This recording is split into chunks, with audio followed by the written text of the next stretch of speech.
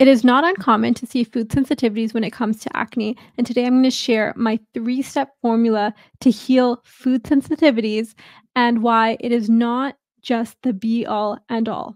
We're going to dig deeper. My name is Gideon. I'm a functional diagnostic nutrition practitioner, and oh man, my list of food sensitivities kept on increasing throughout my life. It would be one thing at first, then an uncommon food that I had never eaten in my life, and so on. But this all boiled down to one thing, and what I didn't know at the time was that food sensitivities, they are a symptom, not a root cause. A symptom of a deeper conversation in terms of what is happening inside of your gut.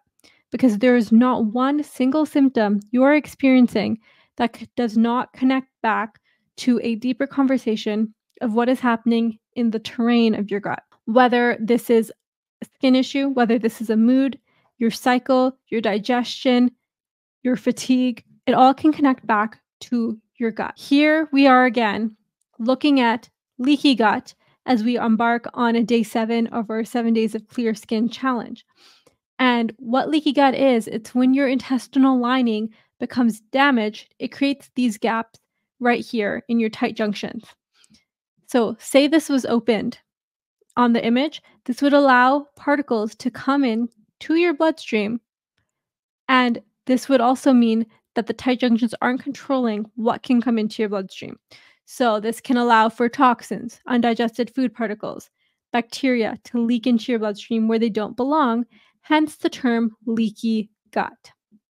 Now, here's what leaky gut does it leads to poor gut absorption, which leads to inflammation in your body, which leads to acne. If you healed the terrain of your gut, you would be able to eat certain foods in moderation, of course. It's quite obvious when it comes to food sensitivities.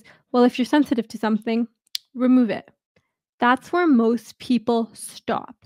And I'm going to share with you the 3-step formula to heal your gut, to strengthen the gut lining, and not just stop at one, because we're looking at this holistically. So number 1, you might already be doing this, and that is removing the foods that you are sensitive to. This is going to decrease inflammation in your body. This is going to help your skin out, right? You're not just adding more fire to the fuel. But part 2 is rebuilding your gut. While you're removing your sensitivities, are you actively rebuilding your gut lining? Removing things is one thing, but healing the gut is another. This looks like supplementation. Maybe you need L-glutamine, which feeds the enterocytes, which line your gut lining. Maybe this looks like nutrition. You're like, okay, I'm removing these things, but am I bringing in the good stuff? The prebiotics, the probiotics, whatever your gut needs. And is this building your stress resiliency, which is number 3? Because when you're removing foods from your diet, that's stressful. So do you have the tools to manage stress in your day-to-day life? In this 7-day series, I did a whole video about stress, so you can go take a look at that after this one to help you. The truth is stress shuts down your digestion. It literally shuts it down. And this inhibits your body's ability to heal. Slowing down, chewing your food. These are all important tools for stress resiliency. This is also what I dive into in my digestion optimization bundle in further detail. I'd love to know, what is one thing that you can do to help rebuild your gut lining? In the comments. If you have any questions, leave them below so I can answer them.